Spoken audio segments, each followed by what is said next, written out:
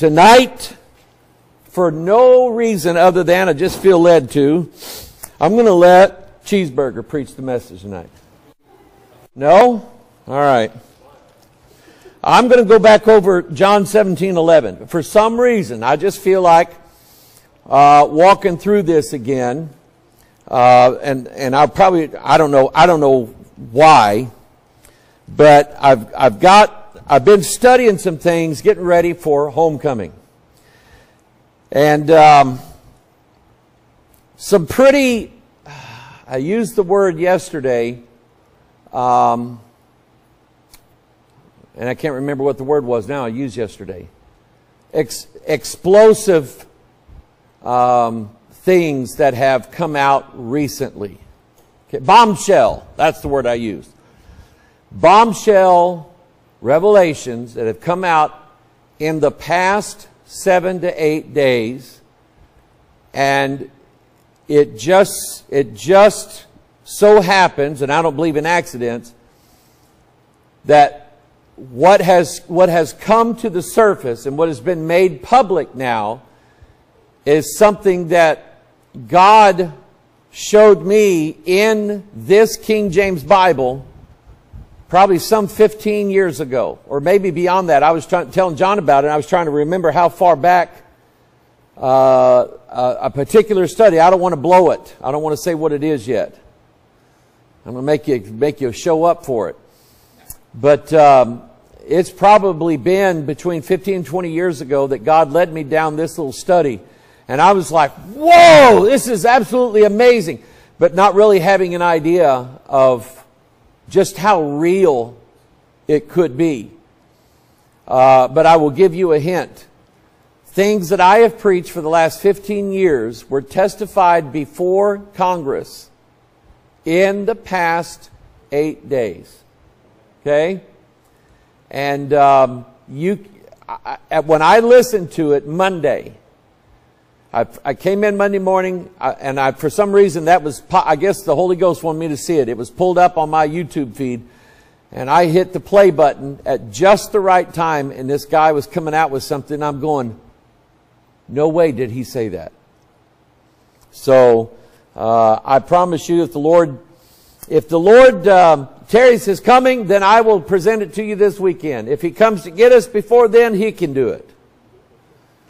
In fact, I'd rather him do it this weekend too. Amen? Amen. John chapter 17, verse 11. It's good to have Don from just somewhere around the I wouldn't say Fort Smith. That's in Arkansas. Fort Worth. Yeah, there you go. Fort Worth area. I told him, I said, if he starts looking up every now and then, he can see Kenneth Copeland's jet fly overhead. With Copeland flying it himself. Anyway, don't be jealous of people like that. Amen. Don't be jealous of rich people. One of these days, you're going to have more than they could have ever possibly dreamed of. Amen. Amen. Father, we thank you, Lord, for bringing us into your house tonight. I thank you, God, for ministering to your people today and ministering to me. And Lord, I just thank you, God, for the blessing of your word and the testimony, Lord, that is in it. And Lord, when I think of things that are happening and right now, things showing up on the news, things showing up, Lord, in places around the world, and how accurate this Bible is, I stand in awe of thy word. There's nothing wrong with this Bible. There's nothing in error about it. Everything that it says is right and is true. Jesus himself declared it to be so. And Father, I pray, dear God, that you would increase our faith. And Father, that as we just sang in the old songs, Lord, that you would open up our eyes to your word and show us some marvelous things in your word. Show us just how real. And as the disciples, as they prayed to you, as they spoke to you, Jesus, they said, Lord, increase our faith. Lord, teach us some things. Lord, show us some things that we can carry on your ministry. Father, I pray, dear God, that you'd bless us tonight and bless your word, Lord. We thank you, God, for Brother Don coming all the way from Texas. Lord, I pray that you'd bless him in this particular time of his life, and the many others, Lord, that we hope and pray will be traveling in to see us this weekend. We pray, dear God, that you would just give them traveling safety and mercy. Lord, Father, we look forward to meeting them again. We look forward, Father, to meeting people we've never seen before and rejoining those, Lord, that have come in times past. We pray your blessings on your word tonight. We pray in Jesus' name. And all of God's people said, amen. John chapter 17.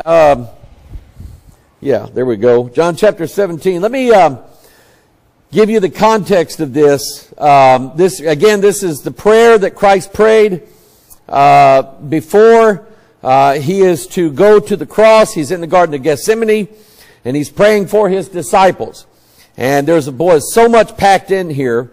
I was going through some old PowerPoints today, and some of them caught my eye, and they were titled John chapter 4, and they were from early 2022.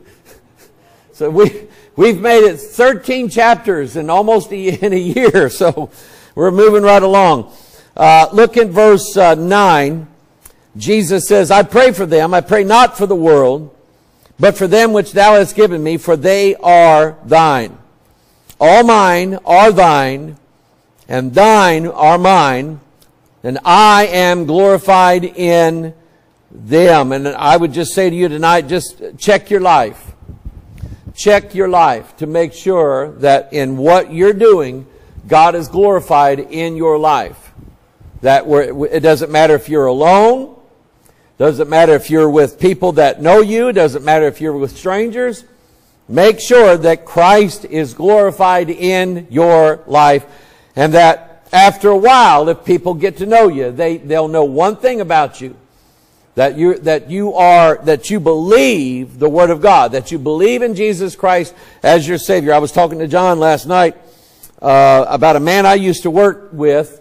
His name was Jim White. And I really liked Jim. I liked working with him. He was fun to work around. He was easygoing. He was lost. He had a lot of the world in him. He liked it. I don't think he was a drunkard, but he never turned down alcohol that I knew of. And he kind of liked me a little bit, I guess. And it was during the time that I was working in construction that God gave Lisa and I our first church, and that was the First Free Will Baptist Church down in Richwoods, Missouri. If you've ever been in Richwoods, that big A-frame church down there, that was it. Pretty church. And God led us down there, and the night that I was going to be ordained as a minister, a preacher of the gospel, and as a pastor of that church, well, we're getting ready for the service. We're at the church. Service is about to begin, and here comes old Jim White into that church house. And you could have hit me on the head with a 2x4. A bigger shock out of me than seeing him there. And I went over to a big smile on him, and I hugged his neck. I said, Jim, I did. I kind of said, what are you doing here? Like, you don't belong here. You're a sinner, you know. What are you doing here? And he said, I came to see you because I had mentioned it to some guys at work that I was going to be ordained that Sunday night. And he told me that some other people had asked him about it and what he thought about it. And he said, I'm going. They said, what? He said, I'm going. He said, this is a big deal. So I don't know if you understand this. This is a big deal for a young man like that to be ordained. And I don't know what he was expecting. I don't know if he was expecting the Pope to show up or what. But I tried witnessing to him several times. I tried to talk to him about the Lord, and he was, like I said, he was real easygoing. He never got mad at me, got upset. I never got upset with him. But he had it in his mind that he was going to heaven no matter what. And I don't know where he got the idea from. But as far as I know, he died lost. He died lost. But it was a situation like what I'm telling you tonight. It was a situation where apparently, without me really trying it, that Christ was being glorified in me at that age. I was, let's see, this would have been 1990. So I was like 24, 25 years old, somewhere around in there. And apparently there was something in me relating to Christ and glorifying Christ that impressed this older man to where he said, I'm going to go to this young preacher's ordination service.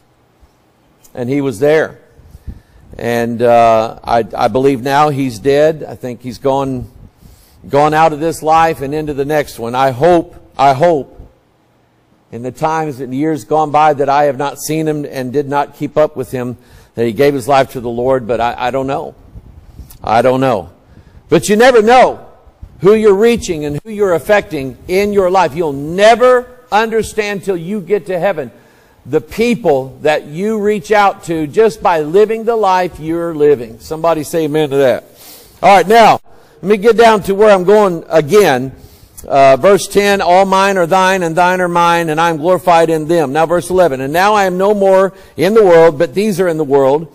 And I come to thee, Holy Father, keep through thine own name those whom thou hast given me, that they may be one as we are. Now, I mentioned, I went back in the previous Wednesday night services, and I have already gone through this material.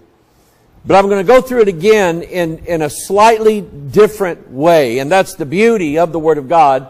Is you can preach 100 sermons out of one verse. In a row if you want to. If people will put up with it, you can preach 100 sermons.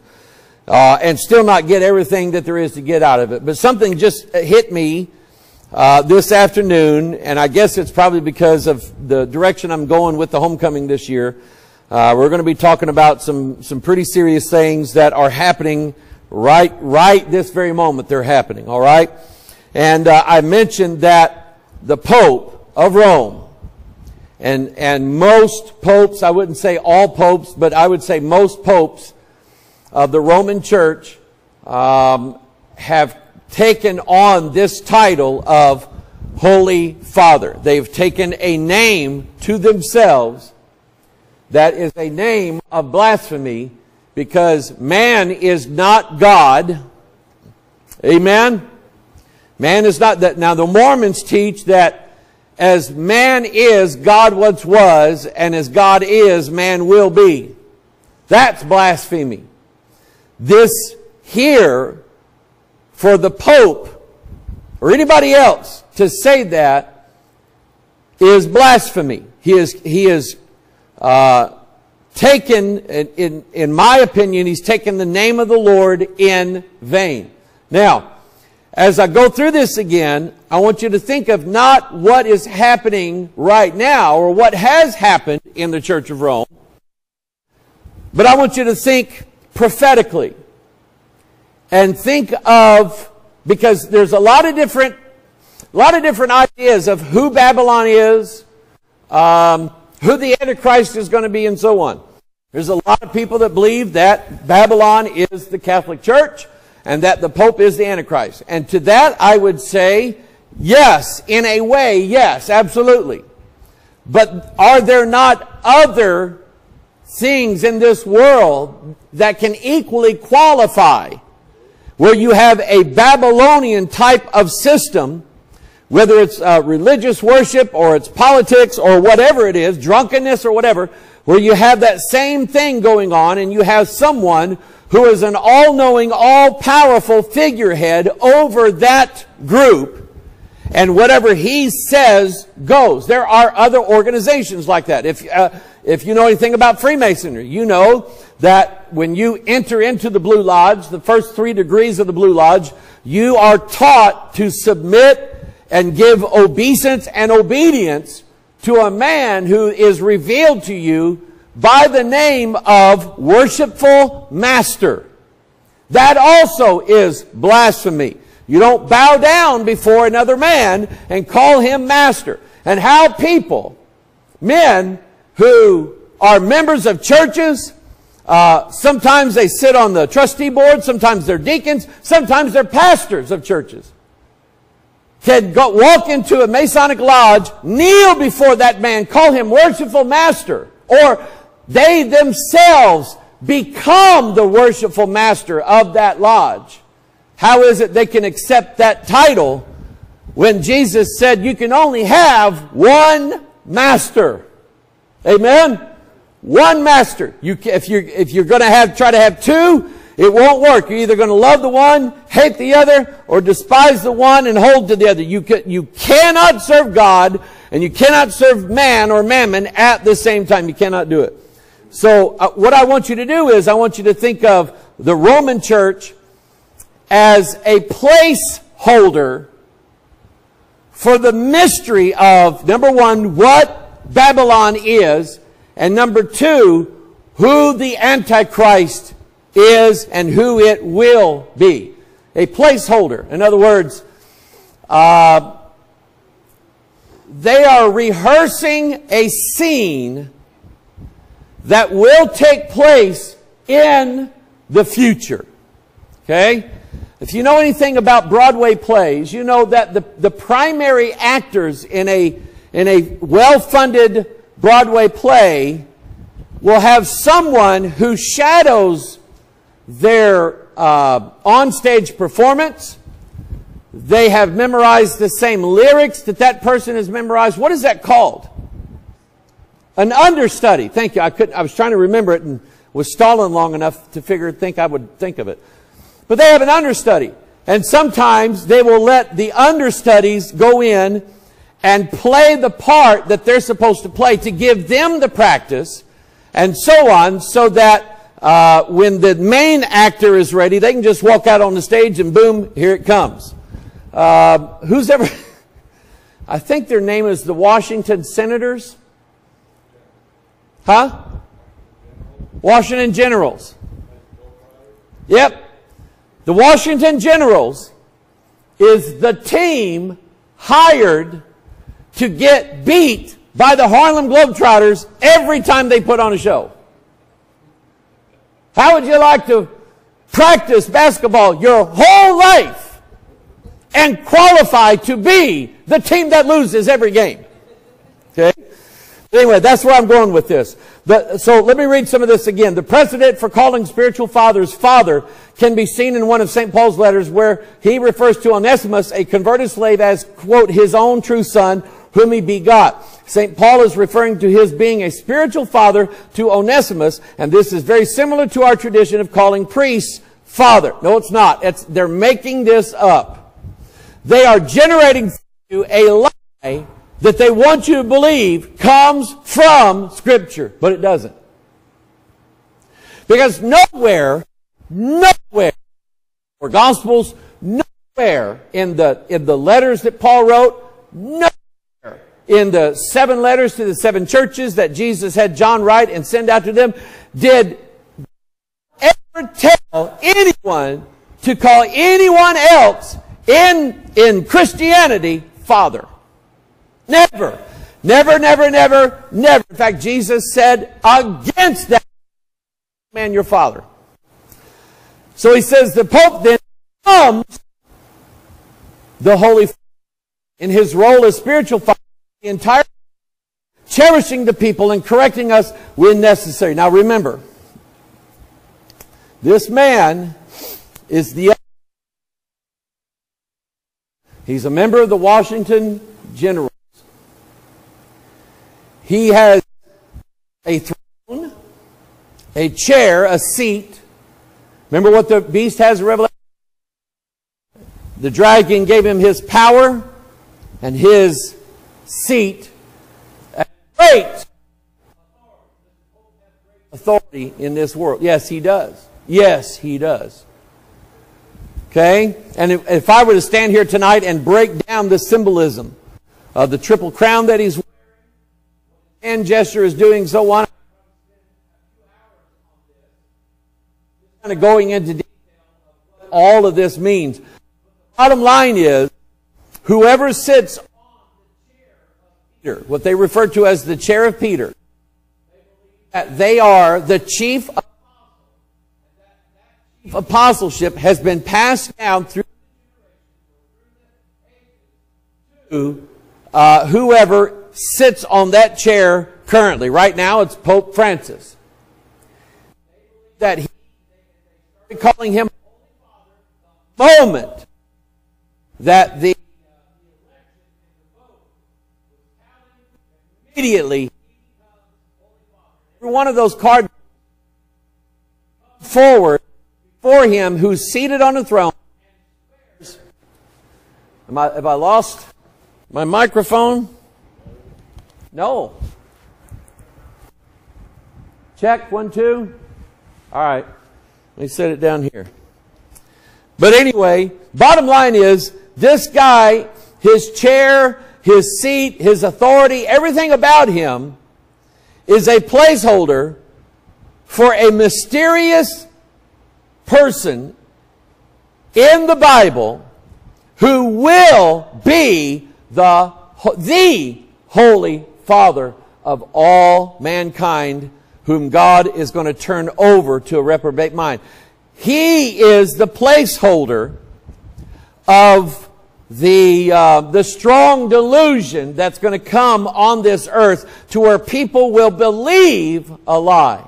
When they talk about the Pope being the Holy Father, what they literally mean is they believe that He is God incarnate in this world right now. He is equal to Jesus Christ. He is the vicar of Christ here on this earth, meaning that when He speaks ex cathedra, that means while He's sitting on His throne and He's in a particular ritualistic manner, that when He speaks, He is as infallible and without error as the Word of God itself.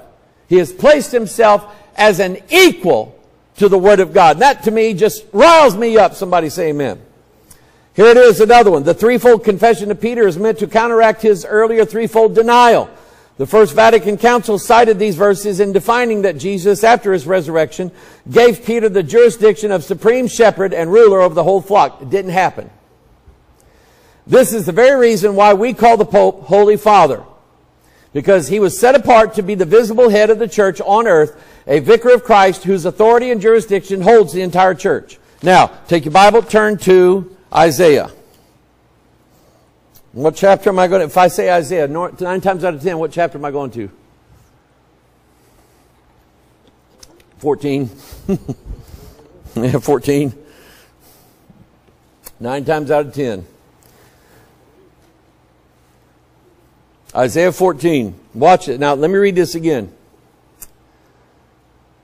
This is the very reason why we call the Pope Holy Father, because he was set apart to be the visible head of the church on earth. Excuse me. Does the Bible ever declare that a common man is to be the head of the church anywhere in Scriptures? It's not there.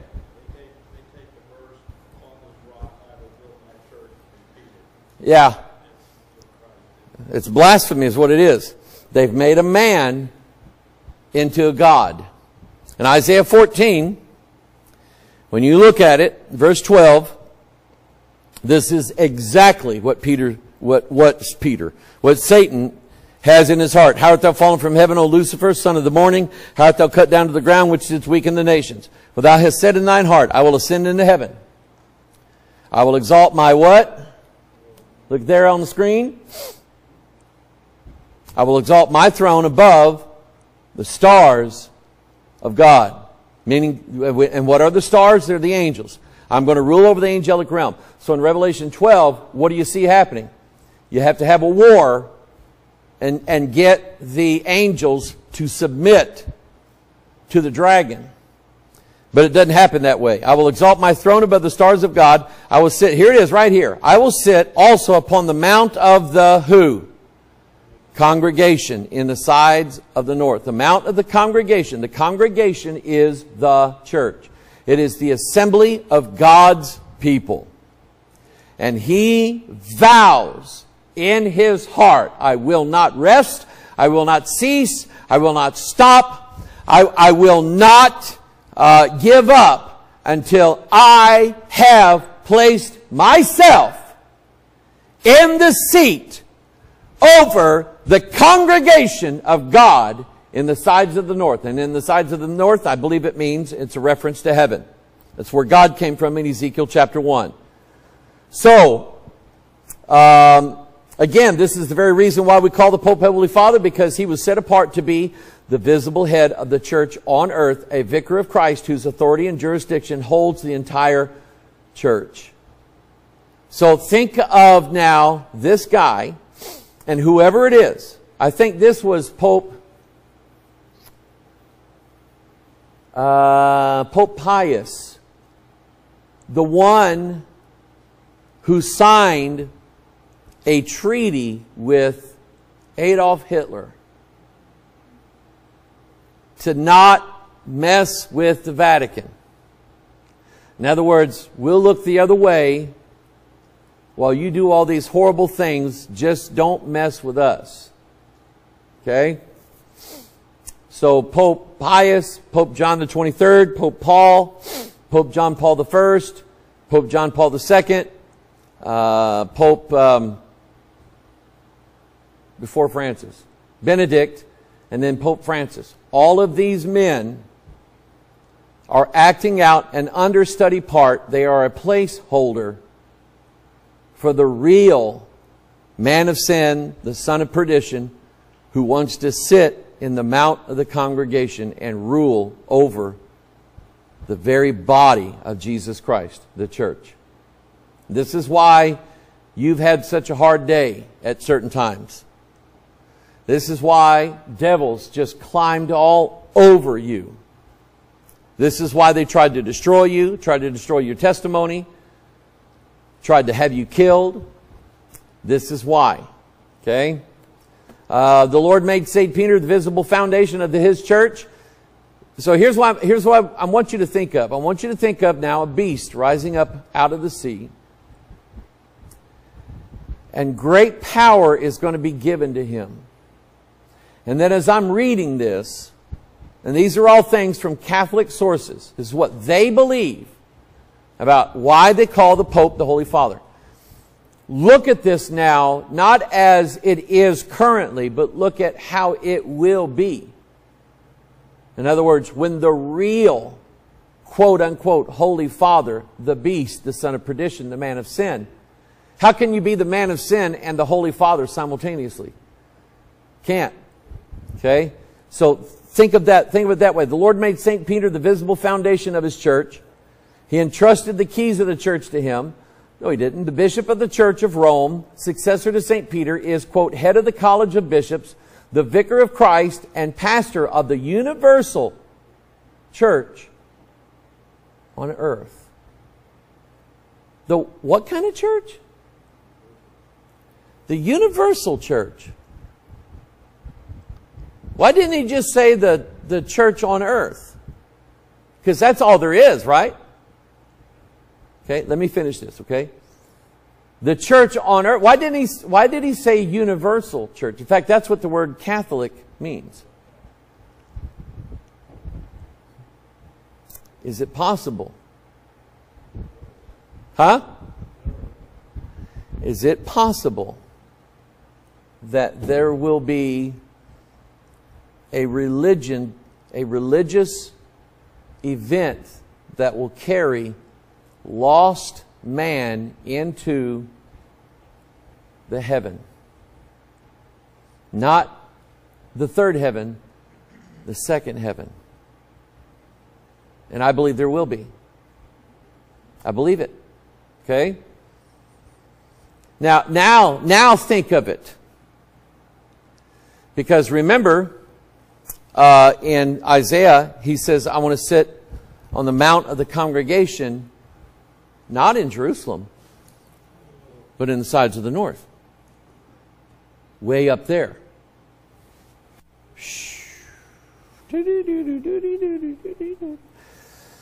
Some might question why we call the Pope the Holy Father. Catholic Answers tackles this question. Only God is holy by His very essence. However, by a person, place, or thing's association with God, it too can be called holy. Man. That is so messed up. We met a young man. I called him a young man because the last time I saw him, he graduated from our school years ago. His name was Alan. And he was a Festus police officer, and then he changed precincts, was up I think in West County, and while he was on duty, he was in a horrible accident, just about killed him. And so he's had to retire early. But we met him, we saw him over at Walmart, and we were talking to him. And, you know, we were telling him about some of the things that we were doing with our church ministry. Him and his wife are going to a church now, and I'm glad to hear that. I have no idea why I was going that direction. That was pretty good for a while. Lord, bring it back to me in Jesus' name. What was it? It had something to do with being called holy. Anyway, I'll probably remember it later. Only God is holy by His very essence. However, by a person, place, or thing's association with God, it too can be called holy. But that's not how it works. To be called holy is to express the idea of consecration, that someone or something belongs to God. That is why the Bible can call many persons, places, and things holy. And you know the Catholic Church, they can take this, Chris and Helen got me this so that my fan wouldn't blow my Bible verses away. They can believe that they can sprinkle that with holy water and say a few words and make the sign of the cross and use these fingers to do it. And then now this becomes a holy object. That's what they believe. And so they believe then that if I'm wearing this on the day that I die, because this is holy, I now am holy, and I have a plenary indulgence against all of my sins, and I will not have to go to purgatory, or at least I won't have to go there for very long.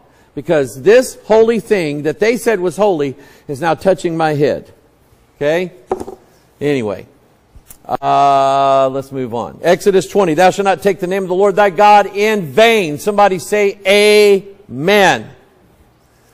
For the Lord will not hold him guiltless that taketh his name in vain. So, we always quoted that verse whenever somebody around us said God's name in vain, like, oh my God, or God this, or God that, or something you hear in just about every movie that's out there, Jesus Christ. They use Jesus Christ in just about every movie now that's produced. They curse using the name of Jesus Christ to do it. And that bothers me. That bothers me. Okay? The Lord will not hold him guiltless that taketh his name in vain. So, and I think rightfully so, that you ought not say the name of Jesus unless you are talking specifically about Jesus, and you're saying good things about Jesus, or you are praying to Jesus, or you're a witnessing of Jesus. But other than that, I wouldn't go around using his name about everything that happens. Isaiah 14, I jumped ahead of myself there on that. But he said, I will ascend above the heights of the clouds, and I will be like the Most High. And the Most High is, of course, God. And it is God the Father, God the Son, God the Holy Spirit. These three are in fact one. Isaiah 42:8, I am the Lord, that is my name, and my glory. So let's go, my glory will I not give to another. So let's go back to this thing that the Catholic Church said. To be called holy is to express the idea of consecration, that someone or something belongs to God. That is why the Bible can call many persons, places, and things holy. A person, place, or thing's association with God, it too can be called holy. And yet God said, I will not give my glory to another. Remember in John 17, Jesus himself says something that if he's not God, then he's guilty of blasphemy. And I want you to remember this next time you're talking to somebody about the Lord. And because this is what they've been taught, this is what they've been told, they've heard somebody say this, and it sounds like a good answer to them. And the bottom line is, why wouldn't somebody want to go to heaven? Because someone wants to enjoy sin the rest of their life. But let me tell you something about sin. You don't enjoy it the rest of your life. You enjoy it for a while, the pleasures of sin for a season. But sin does not give long-term pleasure. It doesn't. If Roy were here tonight, Roy would come up here and say amen to the fact that when Roy started drinking, it felt good. But he got to an age in his life, because he had drank so long, that because he drinks, and if he stops drinking, his body starts going into this phase that is probably a horrible thing to go through, and that is detoxing from alcohol. And he would give anything to take a drink. It's not fun anymore at that time, is it? You're trying to stay alive, is what it feels like. But anyway, that is my name. My glory will I not give to another, neither my praise to graven images. And if... Well, I wish I had that little booklet down here. JR, I would tell you to go look for it, but